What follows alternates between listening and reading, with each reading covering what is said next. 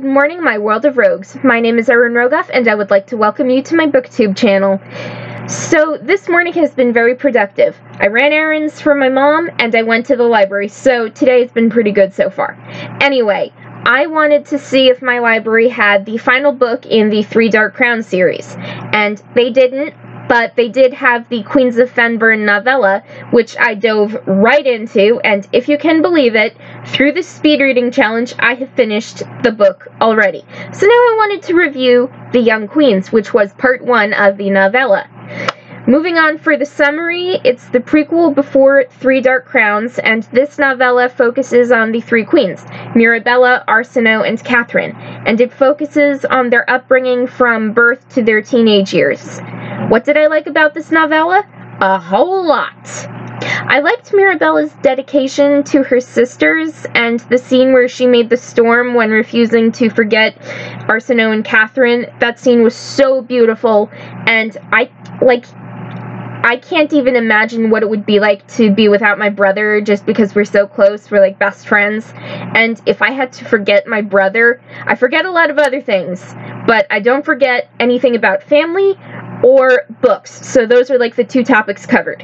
Anyway, I also liked Arsinoe the Naturalist and how she loved all things nature-based, and if I was one of the three Dark Queens, if I was like a triplet, I would probably be a Naturalist Queen, and I'm actually really happy with that because I love all things nature. Camping, hiking, fishing, canoeing, whitewater rafting, taking pictures of dangerous animals, petting wolves on a reserve. I've done that.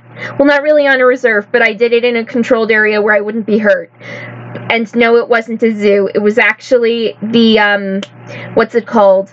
It's an event that my dad does because he works for the Department of Environmental Protection, so I get to see all these cool animals so much of the time when we go traveling together. Anyway, moving back to the book. I also liked how Arsinoe tried to escape with her foster siblings, even though it didn't work out the way they planned. So that was really sad, and I'm reading the book and I'm like, no! But I can't wait to finish reading the series. And, oh, moving on to what I disliked about the novel, I actually disliked how all the queens were more figureheads than their actual titles.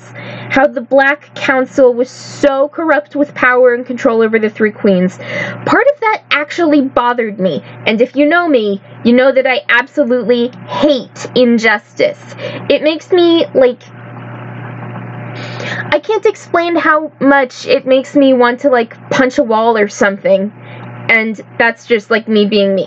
But anyway, moving on to my rating, my review, and would I recommend? My rating, 4 out of 5 stars. Hands down. No question there. Review, a novel beginning to explain the powers and develop a world, island and mainland, before it was shown. This is one novella that is a quick read, has high fantasy and dark fantasy ideas. And would I recommend this novel? Absolutely. This is awesome. This is the perfect start to the Three Dark Crowns series, and I implore you to read it because it is that good. Anyway, that is it for today, so if you like this video, subscribe to my booktube channel below, like this video below to support me, and have a great day, everyone!